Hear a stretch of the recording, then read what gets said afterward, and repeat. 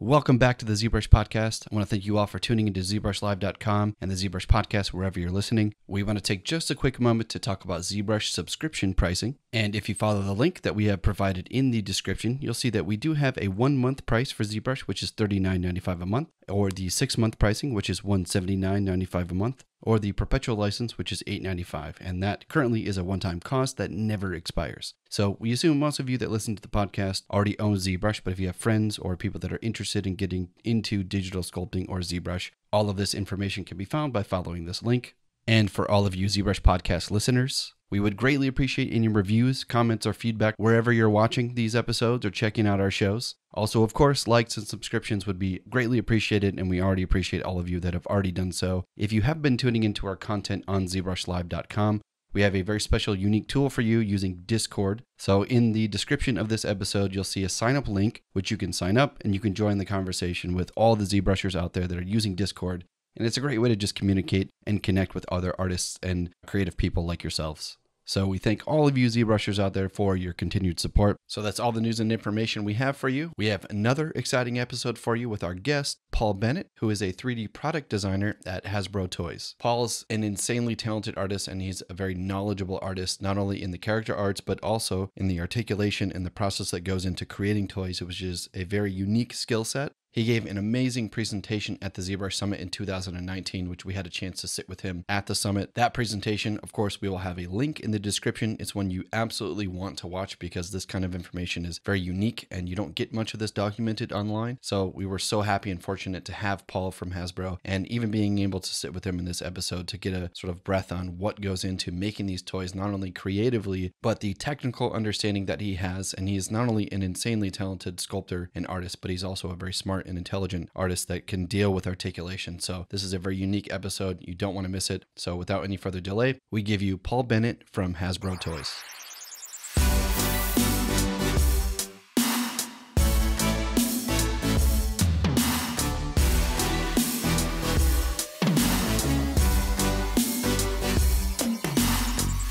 You're one of very few people who actually understand articulation and the really, really technical stuff that seemingly on the surface I think could be, kind of daunting to people. Yeah. But what is your experience like, I guess, working in toys? What do you think is the most challenging thing to design and work on a toy? The camouflaging of the joints for sure is kind of the problem-solving part of it. That's really, it's challenging and it's fun. So it's what keeps it fresh every day is okay, well, I got to make this knee joint, but there's this weird piece of armor that's over the knee. Like how do I do that? You know, it still has to have the joint, but when it bends, it needs to look good too. So it's a lot of trial and error and testing things out. And when you finally get it, it's like, yes, it's like a success. Like I was just talking to James back here about this.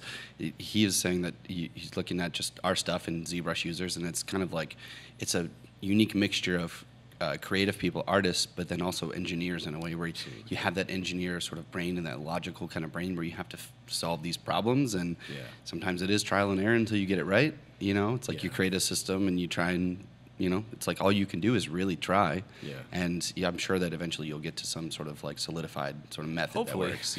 And even when it's kind of, when I think it's like, oh, well, that's not so great. And then somebody who hasn't been in the project at all looks at it. They're like, what's the problem? I don't see the And that's like with any creative problem solving thing. You get into the weeds with it. Sure. And you can't really see where you're at. And then somebody comes along and be like, you're fine, right? Yeah. Like, okay. Yeah. And even in Hasbro, you guys, I'm sure you have a specific sort of system or rather like type of joint that you use for a lot of things. There's like, for certain characters, it's just use the same things. But are you constantly presented with new challenges that you have to solve in those areas? Yeah, absolutely. Yeah. Absolutely. So, the Mandalorian character is going to have a lot more challenges to him because, again, he's got armor in weird places that, say, a stormtrooper might not have the exact same set of armor. And even the color palette of a certain design will help us decide, okay, well, where should the breaks be? Because, like, on a stormtrooper, he's got that undersuit that's all black. You can hide a lot on a black figure.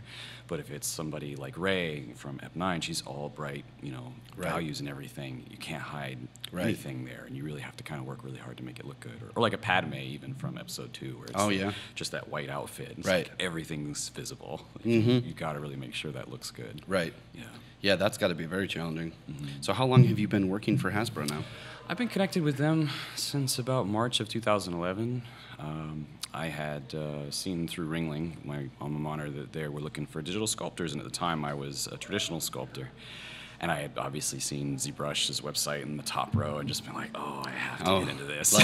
Yeah, that was really what drew a lot of people, was the top row. When you start to see just these insane images, you're like, okay, if I can do that, it's worth it for a lot of like traditional sculptors that were like kind of on the fence. Yeah, because I had a fair amount of control over like Castelline and Super Sculpey, but I still knew that I could push it more if like I had a tool that was a little bit more helpful for me. And ZBrush, being in the digital world, there's no gravity. You can mirror things over to one side.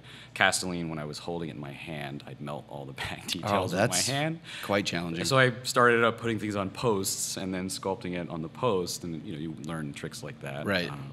But yeah, when ZBrush came along, that was amazing. I wanted to get into it. I applied for it, and they liked that I was a traditional sculptor. They liked that I was from Ringling, and they liked the ThunderCats statues that I'd worked on for Hard Hero. And that kind of all led to me getting a 3-month temp position with them. Yeah. And it was really a boot camp of digital sculpture for me. So I didn't know anything about. I mean, I had made a head, but I couldn't even mirror the eyeball from one side to the other. Which is really just figuring out where the button is. Right. I mean, that's not really like a lack of like skill, right? It's more as like, I think that's the challenge for everybody, that if you're on the fence about digital or if you're just learning a new tool, it's just figuring out where all the stuff is, And some people can read the books, like Scott Spencer's book at the time. I just read that as much as I could, but it was like not so good with the book learning. So having somebody actually in the room being like, okay, what are you trying to do? Okay, well, here's where this is. That was super helpful for me. That's great. And those were people at Hasbro? Yeah. Okay. Yeah, that was absolutely people at Hasbro. And I kind of learned a bit of Maya at the same time. So kind of seeing it happen in 2 different programs helped me understand both a little bit better. Like subdivision levels were just, what are you even talking about? What is this? Why do I need this? What is it? Yeah. I just want to sculpt a ball of clay. But, grew into it pretty well. Within about 6 months, I felt confident enough to actually start doing work and meeting those deadlines. And after 3 months was over, I went back to Nashville and freelanced for Hasbro for about 5.5 years. So middle of 2016 is when I actually decided to come in-house. They offered me a position. I was on the Star Wars team. So that's amazing. And it was with Tom Rigo, who I'd been working with almost exclusively for about 2 years. He just kept grabbing me and keeping me away from all the other managers and just giving me these like, I'm keeping this guy. Yeah, pretty much. Yeah.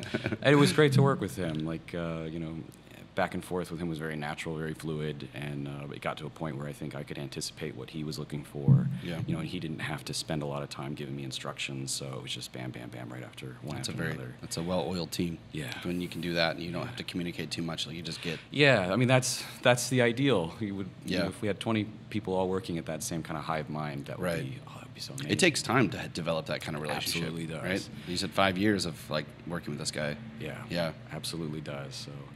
That was pretty cool, and I get to work with him in-house now, too, so we're the 2 tag-teaming Star Wars. And that's amazing, and there's probably more than enough for you guys to be working on for quite a while. Yes, oh my God, And now Mandalorian's out, and I mean, I'm sure you've just finished all of those, at least the first line of them. I cannot say how excited I am for that. That's so great to hear.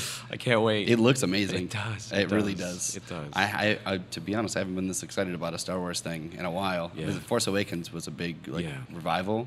But this looks really good. It does. It does. I think, working at Hasbro, they have events when every time a movie comes out. So I do get pretty excited every single time. But this one is like different. It feels different. It feels different. Yeah. It's a new thing. It's it's almost like a new storyline that even Solo was like. I was excited for that too because it's kind of giving you a different sort of perspective. Initially, I was like. I kind of wanted my Obi-Wan movie before I wanted my Han Solo movie. I was thinking about that too. I know. Agreed. But agreed. I think I had fun with it. I really enjoyed that movie. I did too. Yeah. I did too. And I know they were talking about Yoda having its own sort of backstory as well, but I don't know what the story is on that yet. If that actually got canned, that would be pretty amazing. I remember seeing a concept art thing of like young Yoda with like ripped core. I did it was maybe 2 or 3 years ago. I was teaching a ZBrush course, and it was just intro students, and I would go through character work with them, and that was one that I did when that was sort of like the buzz was being talked about. Yeah, I want to say it was 2 years ago, and Yeah, it was like the young Yoda. Like I went through, he's got his sweet pose. Yeah, But it's like, yeah. it was so much fun, and it got me super geeked, and then I just never heard anything about it. But Yeah. it'll happen. I hope think it's so. eventually going to I happen. think people are putting that wish out there, and maybe eventually something cool will happen. For sure. with that. Star Wars isn't going away Right. anytime soon. I mean, Yeah. it's like, it's funny to think that, have you ever watched there's a documentary, it's on Amazon now. It's actually a documentary about the making of Star Wars Episode 4, 5, and 6.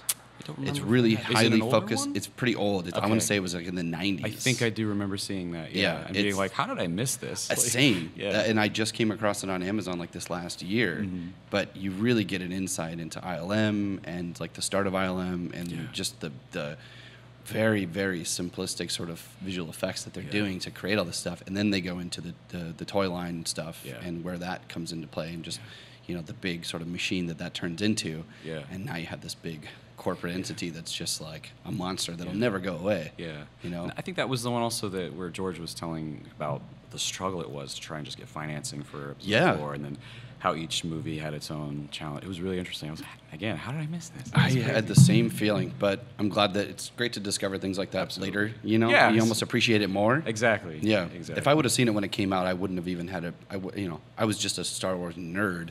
Yeah. I wasn't actually making and working in visual effects or Right. working as an artist. So It means so much more now. it does. It does. Mm-hmm. So the kinds of IP, what do you find to be? I mean, you're working on a lot of Star Wars stuff. What do you Mm-hmm. find to be what you prefer? What is your sort of favorite thing that you love about creating toys? Oh boy, my favorite thing that I prefer working on toys is, I think, being that person that keeps it to a certain standard, and like making sure that you're protecting the brand and that you're doing it justice and that you're doing the best you can, or you're helping the freelancer do the best they can, and giving them all the help in the world to try and make sure that version of Luke or that version of Rey is the absolute pinnacle of an archival quality figure. Yeah.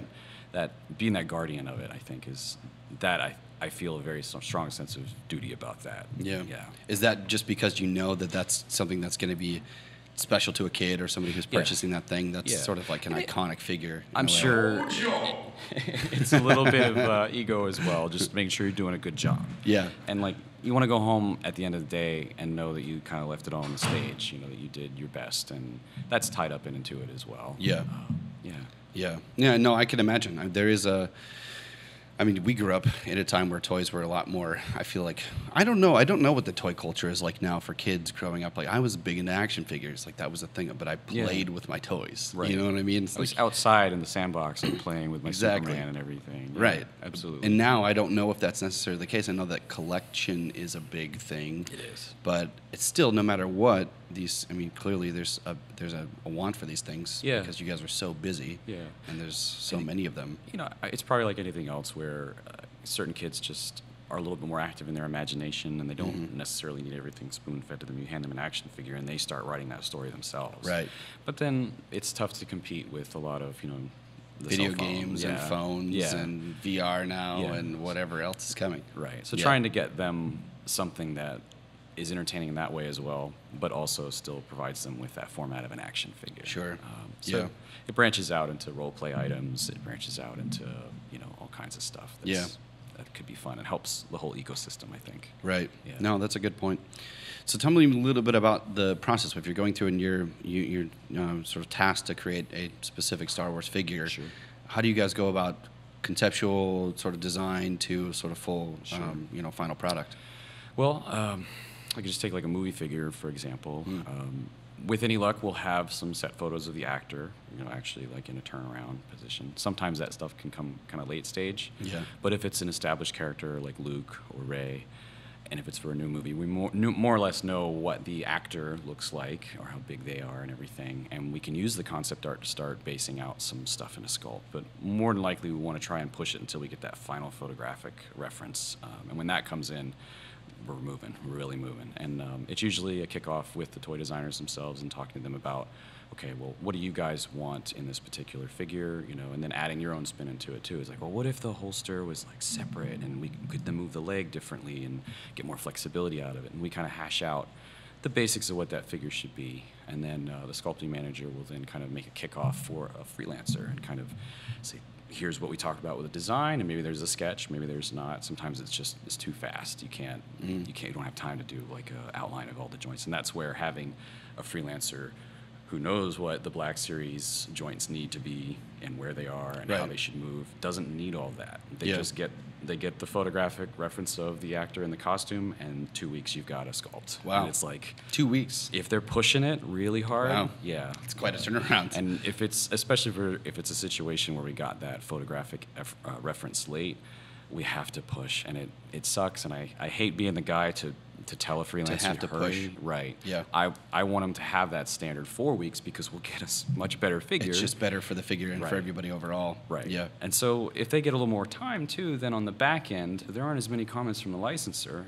If we rush it, then there are a lot of comments from Lucasfilm, and we still have to take that extra 2 weeks to fix it. So you're going to pay for it eventually, but sometimes we have to push, just to make sure the dates are where they should be and everything. Right. It's a big machine. You guys have a lot of stuff going on in many different places, right? It is, yeah. And especially if it's a movie, you're talking maybe 12 figures all at once that we have to get seeded out with freelancers and get them rolling on it. So that can be pretty stressful. And one freelancer we'd like to just check in with maybe twice a week, and just even if it's a rough progress, just show us what you're working on and how you're doing it, because I might see something in there that might be like, okay, well, you see the sash, the way you've got that laying on the one side. We were actually thinking about pulling that slightly over. Sorry we didn't mention it, but and that helps us from having to make anybody have to go back a couple of steps, because we'd rather just you get 1, 2, 3, you check, you can 4, 5, 6, check, and you just keep moving forward. You don't waste any time. Yeah.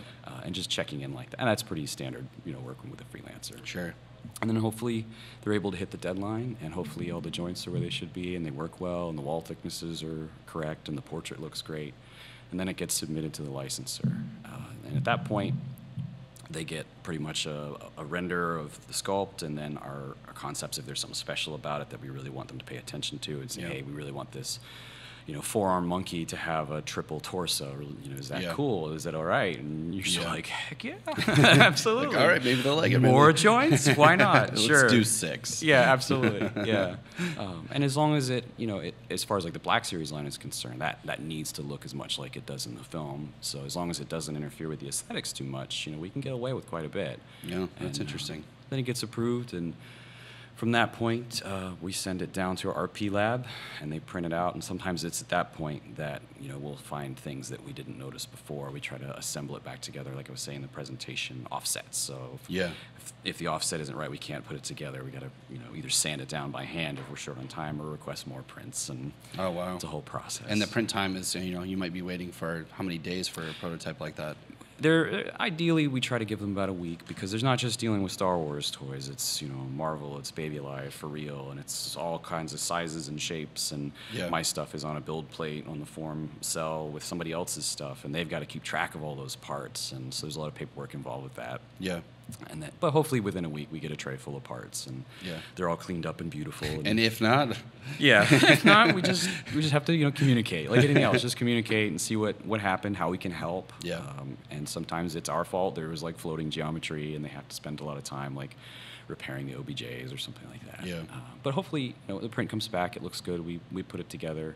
And then it gets shipped off for production. So at that point, we start involving the teams overseas who are actually, looking at how we're going to tool this, and how is this going to be produced. And some challenges can come up at that point that we have to kind of, well, send us your OBJs back. Let's take a look at it and see what the problem is. And a lot of times they want to just make it really great for production, but then that really affects the aesthetics sometimes. So then it's how do we find that balance of it's functional, but it still looks good, and it's not, the licensor is still going to be happy with it at the next stage. Right. And that can be challenging.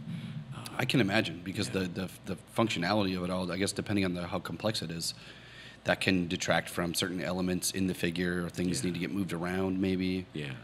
So for example, like Chewbacca's head, if you want that fur to lay over his chest the way it does in the film, you just have to accept that he's never going to be able to turn his head. But that doesn't stop us from putting a ball joint in there. It's just never going to move. Right. That's something I think that everybody across the board understands, that, I don't want to see a Chewbacca where his hair only comes to here and he gets great range of motion. It's just you're missing a key element right. to the figure. It'd right? be so weird looking. It would be really weird. Even a young Chewbacca, clearly, we've already established that Yeah. in Solo. Like he basically looks the same. Exactly. So until there's, I guess a more flexible PVC that would actually allow for a greater range of motion, everybody I think understands that joint is never really going to see any great range of motion. Yeah. But, I think that can trickle down to other figures as well, where you just have to accept, look, this is the way it's designed. I didn't design the character, and this is really the best I think we can do based on our limitations with production and manufacturability. But I think the people at Lucasfilm, they're all very familiar with the toy business, so they know about joints. They even use ZBrush to make toys, so they get it. And it doesn't take too much explanation. I think we're really lucky in that point, in that they do understand that language. We don't have to start from ground zero. I'm sure that makes it just much easier for the conversation, for things to get pushed forward. So you can communicate with them where there's not a disconnect in the production pipeline where they just don't get it, and you have to sort of explain it to them. If they understand that, it's probably better for you. Yeah, and then before my time, apparently, different licensors, that has happened before, where somebody just doesn't understand the process and they ask for things that it's just you cannot do. I can't. I'm sorry. Yeah, I'm not trying to play hardball. It's just like literally, I can't pull the moon down and give it to you. So, right.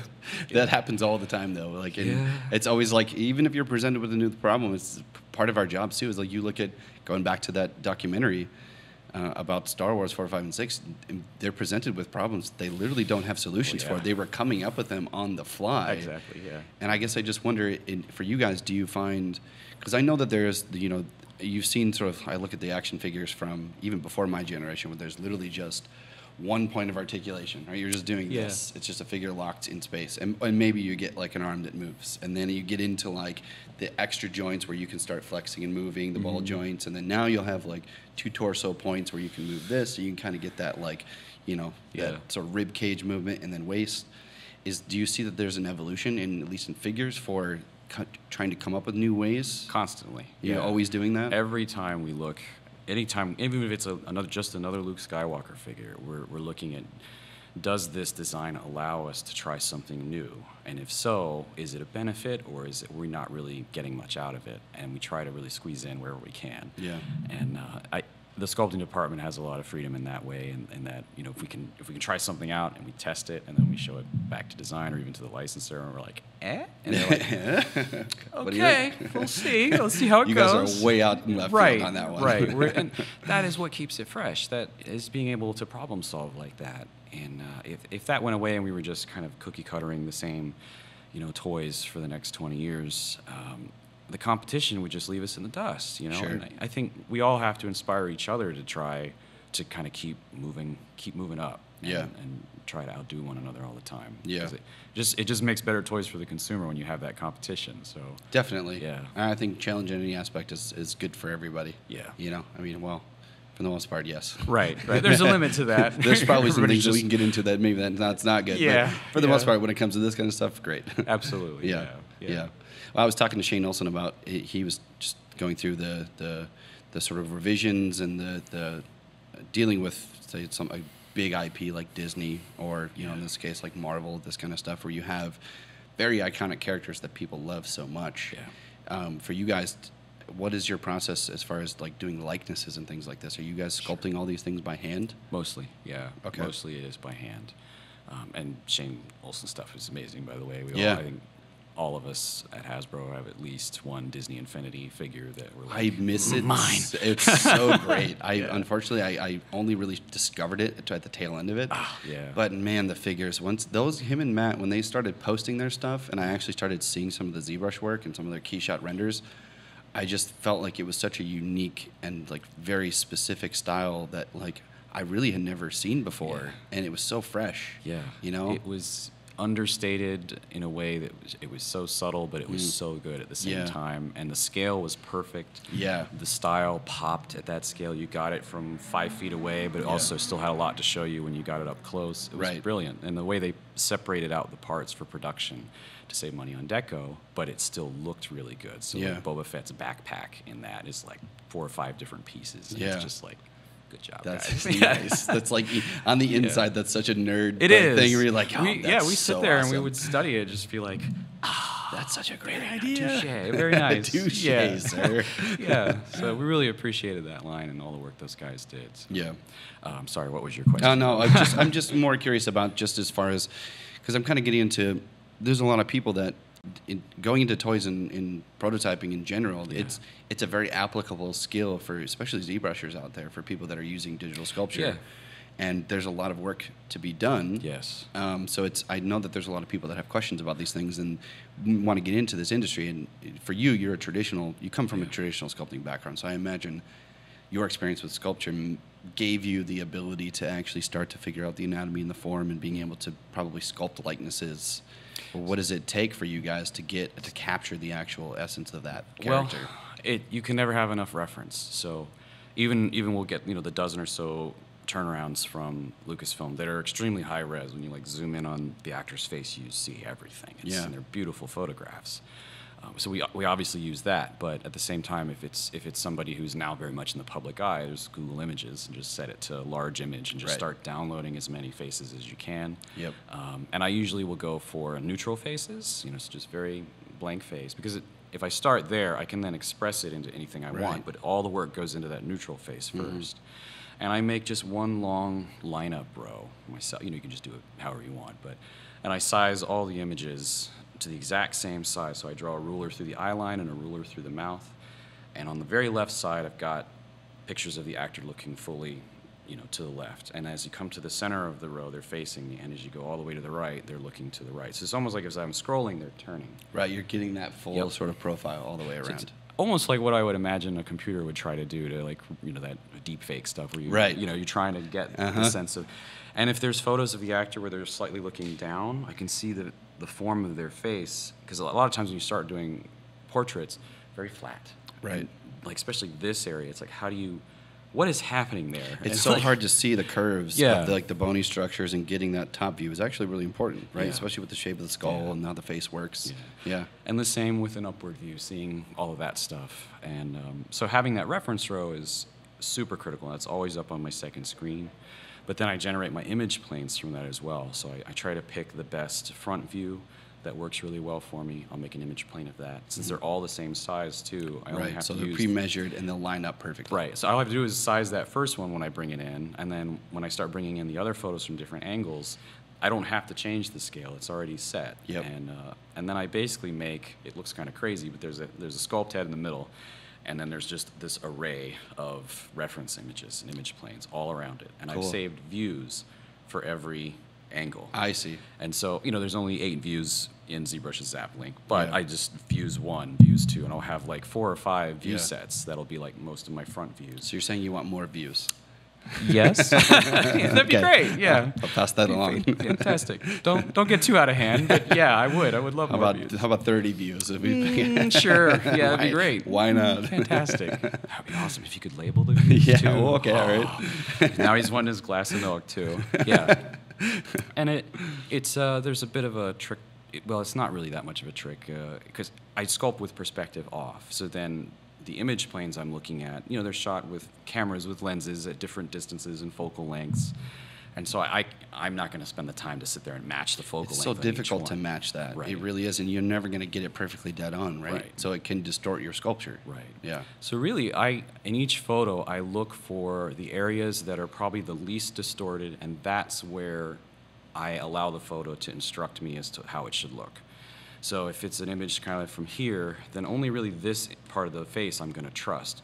The profile and everything, where that perspective is going to warp a little bit more, I can't trust that photo, and that's why I need so many of them, because I'm kind of patching that reference of that actor. That's a really good point. That's a good tip. It helps. It helps. And when the gizmo came along, because when you tap on the surface of a mesh and the gizmo stays in that one place, unlike the transpose bar, when you tap on the surface, it stays there. But as soon as you move an image plane or something, that transpose bar stays where it was, but the gizmo moves with it. I use the gizmo as kind of a alignment tool. So whenever I'm trying to line that weird angle up of that image plane, I'm using the arrow that's faced at me. And then you can switch over. Right, and then I'm making sure there's no distortion on the image plane where it's kind of off, up or down, and so I get a little bit more accurate that way. And that's been a help. That's a pro move. It gets me to about 60-65%. Yeah. There is still that jumping off point where you're lost. You're just looking at the reference, and you've used the image planes as much as you can. Yeah. And you do have to have that practice or experience of figuring it out to get to that 85-90% likeness. I know a lot of us have, like, I've gone through that so many times doing a likeness, and I'm sure a lot of people have done this too, where there is that, it's like that time where it's just, it's like there's just, and then you're like, okay, now I'm getting there, and then you start to hit a point where you feel like you finally got to a place where you got some part of it. A hook is in. Yeah, exactly. You're being dragged, but you don't know, how did I do that? Okay, this is good. Yeah, we're moving. Just got to keep pushing stuff around until it gets there. And before that, when I first started doing portraits, when I was in that, prior to the hook being set kind of point, from 0 to 60%, I would call it. That's a scary place to be. And you start like questioning all your life goals and just being like, I'm terrible. People come in and you're just like, go away. Don't look at it. Don't judge me on this. Yeah. And the more experienced people will just be like, no, dude, it's cool. I get it. You've been on this 3 hours. That's it. Should be done by now, but that's fine. And you need your time. You need your time to have it be a mess. And that's okay. And I don't judge anybody who's first starting out doing portraits for us, especially if they're like one of our in-house temps or anything. It's like, no, this is okay. This is where you're supposed to be, is lost in the weeds and the fog, and you'll find your way. Here's some things I would suggest to kind of set you back on the path. Yeah. And it's awesome to be there whenever somebody comes back and they're like, I think I've got it. I think I've got it. And I go over there, and they did. And you hope that the person's going to go, you got it. Yeah. Right? But even then, sometimes you don't. And we're like, I've done that so many times. We're like, I think I got it. And I'm like, well, you're still missing this. And we're like, I thought I had it this time. But my judgment is usually about, like, if they get to like 60 or 70%, I can tell who it is. It may not be the best portrait, but I know who it is. Okay. And that's like, okay, well, that's good enough, but let's take it another 20 or 30%, and here's how I would do that, and try to help them, with little tricks here and there to get them to push it further, because the more we can squeeze out of the likeness, the better the toy is going to look, and the licensor is going to have, like, no issue with it. I can imagine, because I've seen, it's thinking about toys that just had less fidelity.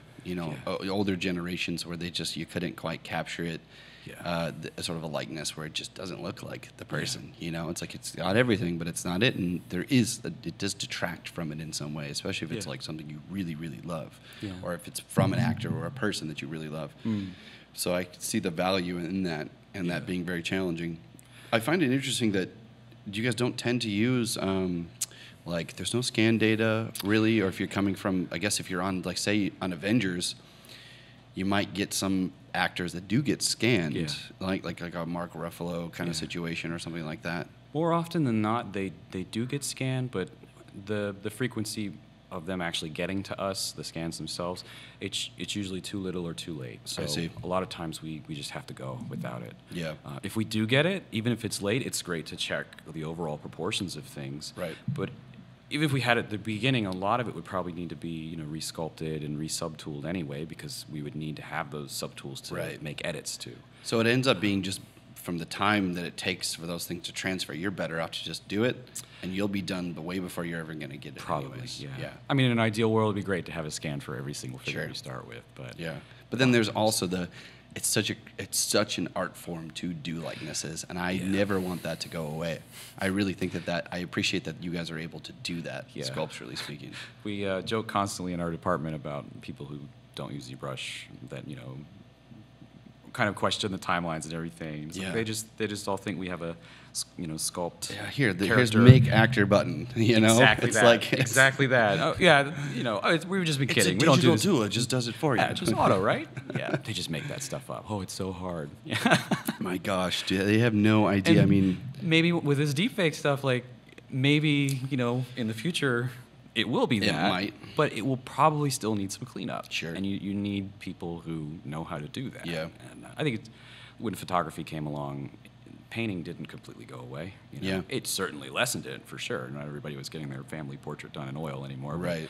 But, there's still a niche for it. Yeah. I think the art forms, they always exist. It's just, at this time, there's sort of like there's a golden age of, like, utility, where there's so many artists now in positions where you could be just focusing on articulation. You could be focusing on likenesses. You could be just a production artist that just makes game characters, or you could be a crazy creature concept artist. Yeah. And those are positions that you can fill, and they'll always exist. But there's a whole house of people that just build environments right now that eventually those might go away, with scan data and like, high mega scan files that like you can just capture reality and just you're manipulating existing stuff, not creating it from scratch. Yeah. But like I love that those things do exist, the creating from scratch element, just as ZBrush artists. I mean, we know it's like there's something so awesome about being able to just make something from your brain. Absolutely, yeah. I I think when that starts to happen, because it probably will eventually, I would think we're all going to have to ask ourselves, like, why are we creating? Not to get too deep or anything. No, like, I love it. Why are we putting so much time and effort into this? What is the psychology of this? And if there is a lot of support to create some of the more mundane things that look really great, like in environments and things, but a lot of times when you're playing a video game, you just kind of take it for granted that you ran past a tree. Yeah. Somebody put a lot of work into that tree. Totally. Like that's an amazing tree. Can we stop to look at the Can tree? we stop? But it's like a Call of Duty game, and so you're just like running for your life, and you just Right. don't see it. Right. But that I would hope that people still who would have a need to sculpt some things, they would really then get to focus on that core part of why they're trying to do this. Like, what am I trying to express here? Like, what is that? And trying to find that more. Yeah. And I would hope that then society as a whole would support them in their expression. I agree. I don't know who I was talking to about this yesterday. It was just on the topic of just how we're extracting so much of this photorealistic world using scan data and capturing things and putting it into games and just making our lives, we're so sort of surrounded by, even in visual effects, the photorealistic cinematic world is getting kind of dull. We got to the point where we made it so good that people started blaming visual effects for the fault of the movies, and it wasn't that at all. Right. We perfected that, if anything else. It's all the other stuff that wasn't getting taken care of. And so now it's like, I see you, to your point, it actually creates more of a value. We see that and we go, that's just boring. We need to make this more fantastical and actually spend time. Like if it's a tree, I don't want just a photorealistic oak tree. I want an oak tree with like a face in it and some crazy ornate things that are more, interesting. Fantastical. Yeah, things that I don't see in reality, right? Yeah. And I think that's probably why this stuff will always exist. And maybe even more so down the road. Yeah. It's just sort of like a shifting of the times where, you're getting things like deep fakes and the reality is getting distorted to a point now where we can't tell the difference between what's real and what's not, Yeah. Yeah. So I got that Face app, and I, took a photo of myself, and my girlfriend the whole time is like, Russia's got your ID and everything else. I don't care, they can have it, like whatever. We can't protect ourselves anymore. I want to see what I look like at 60 years old. Oh, is that what it was? Yeah, because you could fake it to where and it was pretty. I look like George Carlin apparently. It was Oh pretty wow, cool. That's not bad, man. Yeah. Carlin's great. Yeah, I'll be ready. You just need the ponytail. Yeah, and the Bill and Ted remake. I'm there. Just do the aging makeup. I just on me. rewatched Bill and Ted recently. Me too. Yeah, It's awesome. classic. It is. Well, I mean, they're remaking it, or they're bringing the sequel out. They are. So it is Bill and Ted 3, because they did the 2, So, right? Yeah. Oh, that's crazy. I don't even know if I want to see Keanu Reeves, and I forget the other guy's name. Keanu Reeves, I'm just very curious to see what it's going to be like for him to do like a comedy role again. Yeah, I can't help but think it's going to be amazing for him to come back around to that after so long. I can't wait for that. It's going to be super interesting, Yeah. at the very least. Yeah. At the very least. Well, then, so for your presentation, you talked a lot about these things, right? And just the process for this, for people who listen to this conversation, that's illustrated in your presentation. I hope so. Yeah, I can only imagine. I'm sure it is. And you, I'm curious, like on the creative side, compared to, you coming from digital sculptor, transitioning into the sort of aesthetics of because I know that keys and joints and all that stuff is so important. Was that a process for you? Like, how did you go about learning those tools? Well, every job I got just from Hasbro anyway kind of got more complex. They were really good about kind of building me up to something, and I think they do that with most people. It's not the new guy's fault if you throw a four-armed monkey on him first job and he didn't hit it. Well, yeah, you crushed him. Like, what did you expect? You threw one of the hardest, most complex figures. Right. Yeah. And it's not we're trying to hold people back. We're trying to make sure that people are lifting the right amount of weight every time, and they're building up to it. So I started off working with the statues with Hard Hero, and I got really good at keying, and they weren't joints, but like keying in, making sure the arms were separate so we could mold it and everything. So I already kind of had that experience. And then in digital, especially when Dynamesh came along, which changed everybody's lives, I think. It did. It was amazing. It was Absolutely. awesome. That it just became like, okay, well, I need this to fit in here. I knew it needs to be slightly bigger, so I'd ask the manager, what have you guys been figuring out, like, what the offset needs to be on this? Like, what should I do? And then I got the information, 0.12 millimeters, and that's usually a good starting point. Yeah. And then you just start building that into your workflow, and it's kind of, and I say common sense, but it's like common sense solutions, very simple, you know, not too theoretical, crazy, but very simple solutions. That you run up to a problem, you fix it. You run up to a problem, you fix it. And by the end of it, you have a very complex solution that you have. But I couldn't have told you every step of that way. And the process reveals that solution as you go. So you kind of have to get lost in the weeds. And you just do it over and over and over and over again. And you get more confident about being able to kind of whack that mole as it comes up. Yeah. You know? Yeah. Interesting. Yeah, you bring up Dynamesh. I can imagine for you as a traditional sculptor, that must have been, I mean, trying to figure out subdivisions and all that kind of stuff is like... It's like it happened backwards. I almost wish Dynamesh had been around first. And, right. Yeah, because I use more subdivision levels and dynamic subdivision levels and topology now to help me sculpt things. And I would have never done that earlier on. If you had had Dynamesh. Yeah. Right. But I think most people in the field, you know, they were already used to like box modeling. They knew what a divided surface looked like, and you know, vertices and lines and faces. I didn't have that at all. It was just like, it doesn't make any sense. Right. It tends to work out with the way that ZBrush kind of sort of functions, where, like talking to Shane Olson about this, he has the approach where he breaks down form and figure with primitives, like you have separate parts, right? I came up in that traditional sort of sense where you have low subdivisions and you have high subdivisions, but the low, when you have less points, you can use move brush and capture those edges and those curves and not get lumpy surfaces. And you know, it's like, it's just more of an elegant way to work. It's like you get all the form and figure at 1 and 2, and then you go up to 3 and you can push it a little bit more. And that was sort of like the learning curve was, don't go up too high, don't sculpt too high, and then destroy and be, you know, the crappy sculpt kind of thing where you get your polishing a turd is like the scenario, right? But with Dynamesh, it's more challenging, but that's more of like a traditional sort of clay sort of workflow. And I can't do it. It's the chaos. It's like I like to use Dynamesh for just fusing stuff together, but then I want to go ZBrush it and then just stay low. I'm probably a little more on that side with you. You know? But it just, as it applied to what we were doing at the time, there were these little fighter pods, I think they were called initially, and they were like Squinkies, little squishy, but they were all Star Wars figures, and they were like chunky styled, and they were so much fun to sculpt on. But you'd have a lot of subtools, and then sometimes, you know, they're all piled up on each other, and we go to, before Dynamesh and ZRemesh, use remesh, and then ZProject brush all of it back on to make the watertight print file. Oh man, it gave me a really great appreciation for Dynamesh when it finally came along. I bet. I can imagine just being able to do like the shelling and subtractions into the surface, like that stuff was a big deal for a lot of people in your industry. In-house, we had freeform and we had the arm and everything, but Hasbro was like, you know, you're not, this costs way more than you're going to be able to afford as a freelancer, so don't get dependent on it. You need to learn to remesh and project things. And so that was good advice, but it was about a year later after that when we got Dynamesh, but it could have been longer.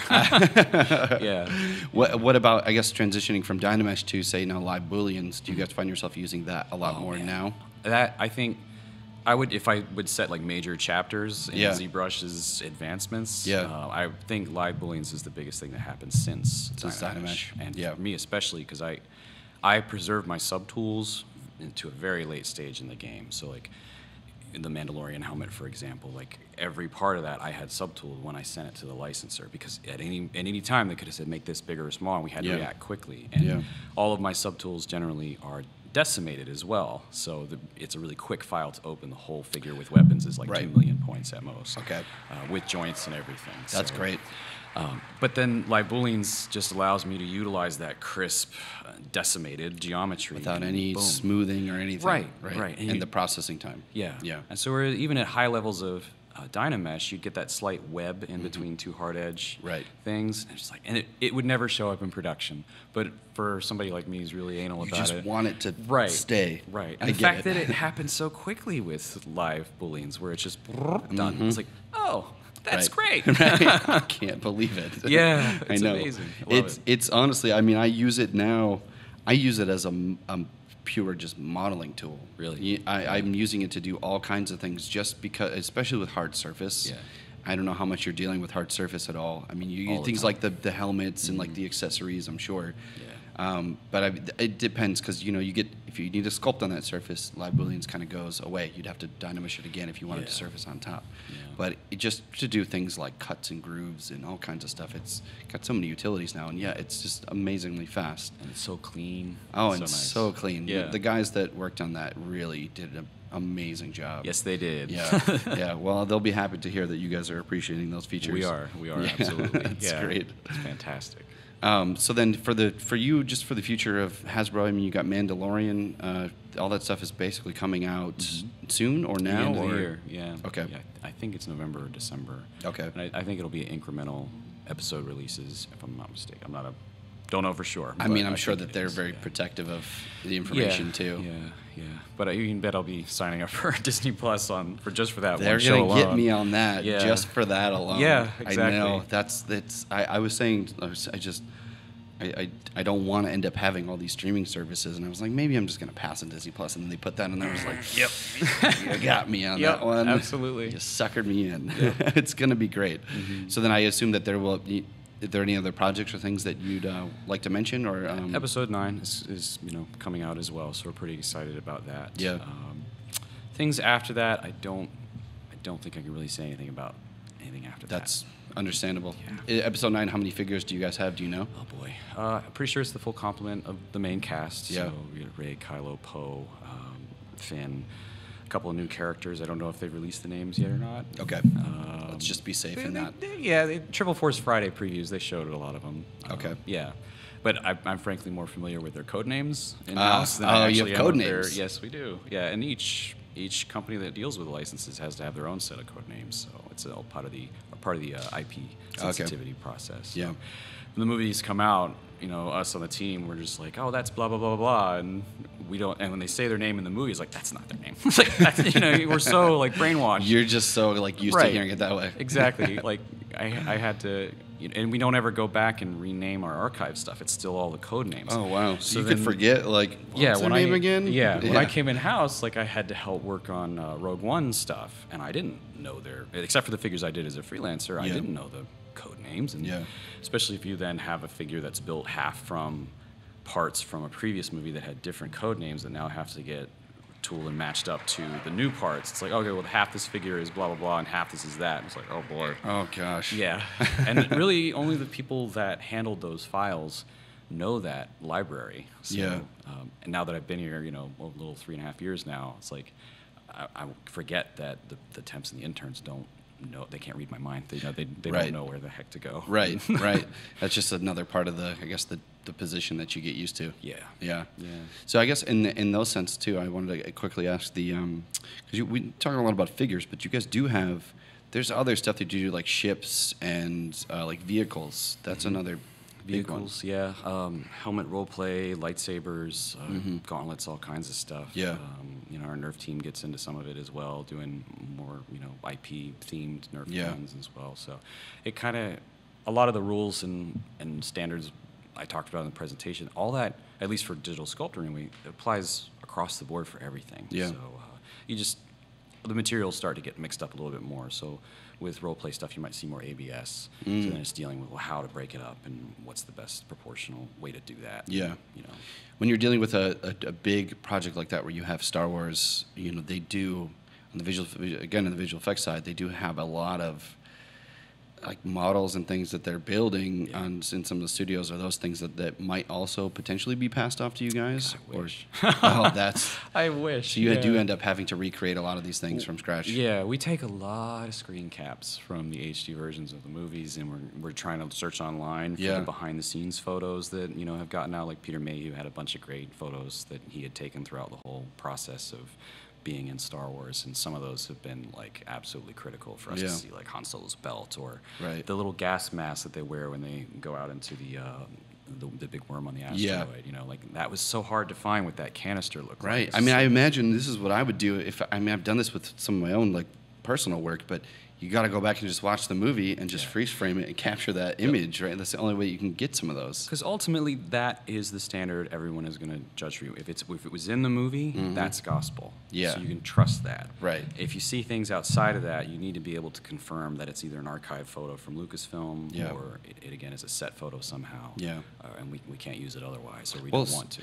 Lucasfilm I know that they have the very intricate Star Wars books. Yes. Where they break down stuff that you never even heard of or seen of. It's we've got our library of things. Oh, that's got to be so cool. It is, yeah, it is. It's amazing. Yeah, and then there's certain people on staff still that, like for example, the living legend that is Mark Boudreau. Like I get to work pretty closely with him on vehicles, and that's the guy who designed the very first Millennium Falcon toy for Kenner. So that's remarkable. And he's the sweetest, most humble guy, and he's so great to work with. That's so cool. Yeah, and it's amazing. And having him sitting next to me, and we're both looking at ZBrush and talking about, and he's just, that is just so cool, you know. And he's he's nerding helping out still me. He's getting what he wants, and then I'm also showing him some cool stuff. Yeah. And yeah, it was a great collaboration. So that's amazing. Yeah. Do you feel like coming to the summit?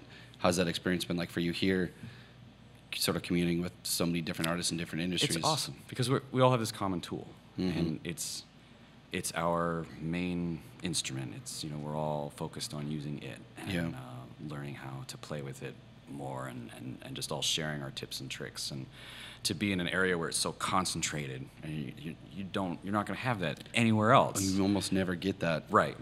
So if nothing else happened, everybody just standing around in the same place, it would still be an amazing experience just for that.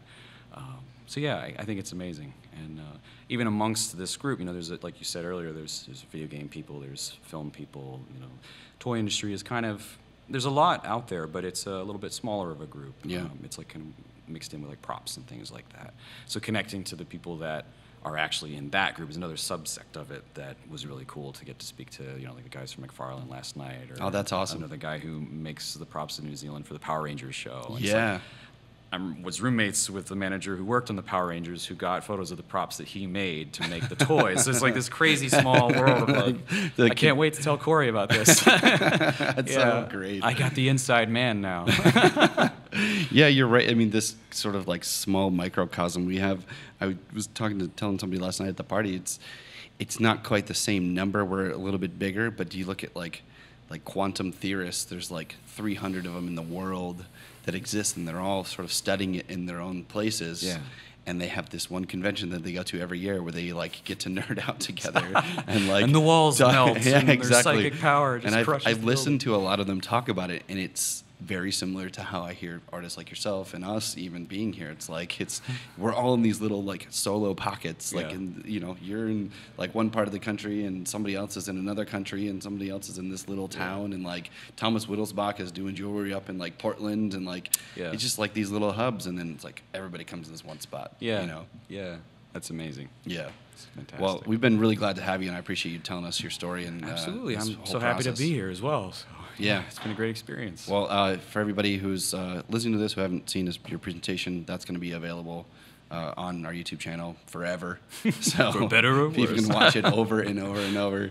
But it was amazing, and there was a lot of great feedback on that. Oh, I'm glad to hear it. And your workshop is today. Unfortunately, you'll never be able to go to that if you're listening to this now. Well, maybe another time. Maybe another time. That would be great. Do you expect to do any other training in the future, or is there? Everybody's been telling me I should. Yeah. I do it at Hasbro with our in-house temps whenever I can. It's not as regular as it should be, and it's something I've definitely enjoyed. So I'd like to do more of it in the future. Yeah. It would just be a matter of how much is an appropriate amount, and how much can I say? And sure. Yeah. Of course. Yeah. Of course. You can give out nuggets of information, I'm sure, but there's some things that you just never be able to share. Right. But hey, people just apply to Hasbro and go learn it themselves. They get to finish that 20% themselves and make up their own final version of things. Yeah. We have our way, and that has its reasons, but you might come up with your own. So. Yeah. Well, thanks for stopping by, and we appreciate it. Thank you. Cheers, Paul.